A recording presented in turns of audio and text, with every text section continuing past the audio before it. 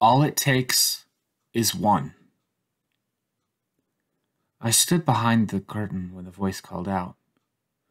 Jordan Cooper, it said, as though I were a cow being led to slaughter. It was my time to show these people that I could be the person they expected me to be. I walked out, taking deep breaths and straightening my posture.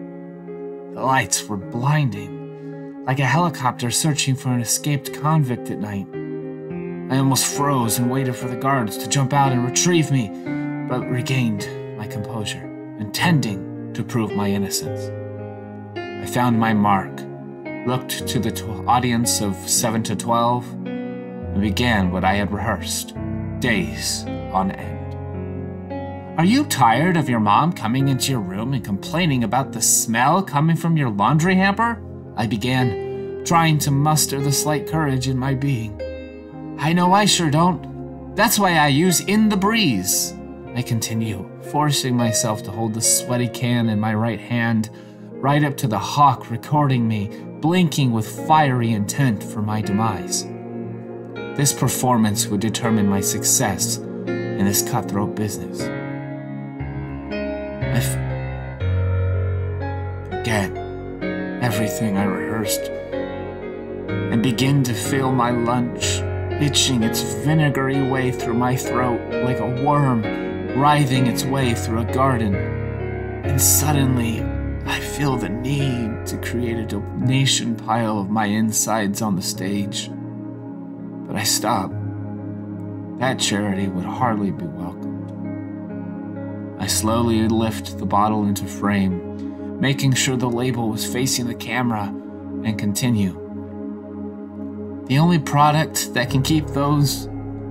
All right, now say it clearly and confidently. Don't forget to smile. I think to myself, prying parents from staying awake. I whimper with weak confidence and a smile.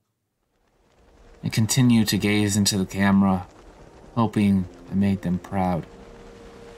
Only, I was greeted with the silence of the savannah, like when a lion is about to pounce on a gazelle.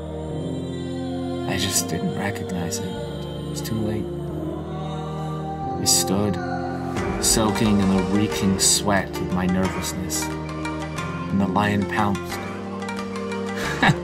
That's it? The voice asked. It's over. My future, my hope. I sunk off the stage into the comforting darkness of isolation and believed I lost. I just didn't realize that the lion missed its target until I was greeted by a serene voice on the phone 2 weeks later. We enjoyed your performance and would really love to discuss management representation with you, it said. I guess I hadn't died yet. My life was just beginning. All it takes is one person to believe it.